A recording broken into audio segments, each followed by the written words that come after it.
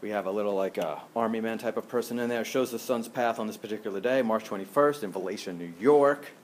And then there's a series of questions. It often is asked to measure the angle of the sun at solar noon right there. We use this as well to calculate the hours of sunlight, the apparent movement of the sun at 15 degrees per hour. Students do that.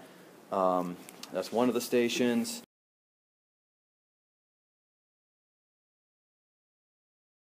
There's a bunch of stations here. I'll just show some.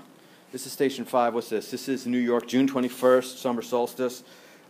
Did my best to draw the path. Not great. Very hard to draw, especially the correct length. Getting the correct length to show the hours of sunlight is very tricky.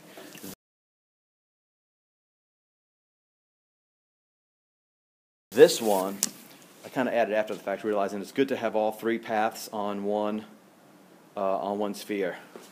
And shows the different sunset locations. And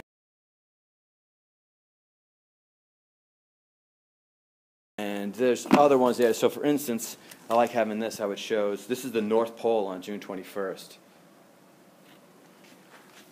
And it shows the sun's path here.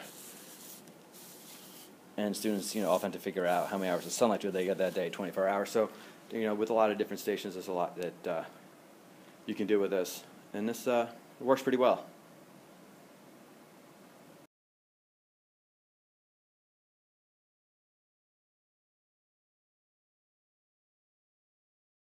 Here is one station of a seasons lab that we have.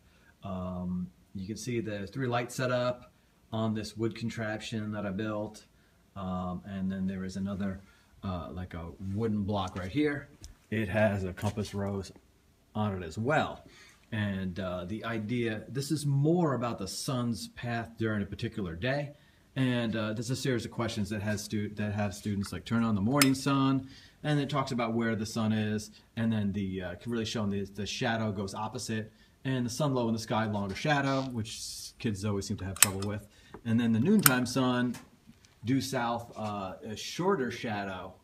Again, higher in the sky with the sun and the shadow shorter, so they have to do that.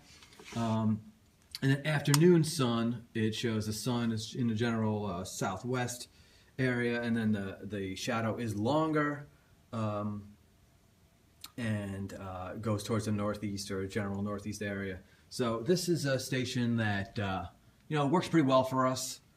Students, it really helps them to see it, and it's a decent hands-on part to a lab that can be very difficult to make hands-on, being seasons.